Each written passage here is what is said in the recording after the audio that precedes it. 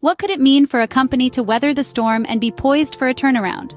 This is the question that TWOH Corporation, an investor-centric company serving the Canadian wholesale food service industry, has posed in their latest blog post.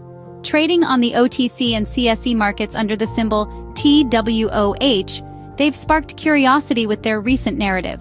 Now let's delve into what this turnaround means for the company and its investors. Think about a company settling its debt. What could it mean for its financial health? Well, it's like getting a clean slate. A company that settles its debt is essentially wiping away the financial dirt, giving it a fresh start. For TWOH Corporation, this recent development signifies a significant step towards achieving financial stability. It's like a ship shedding extra weight to sail smoother and faster. It's a telltale sign of potential growth and prosperity. Indeed, a company that settles its debt is one that's making strides towards financial health.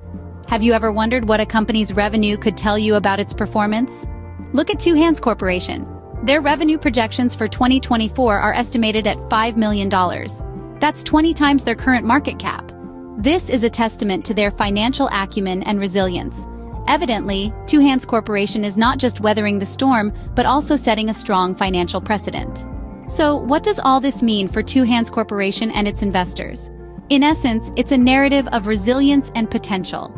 TWOH Corporation, weathering the storm and poised for a turnaround, is indeed a company to watch.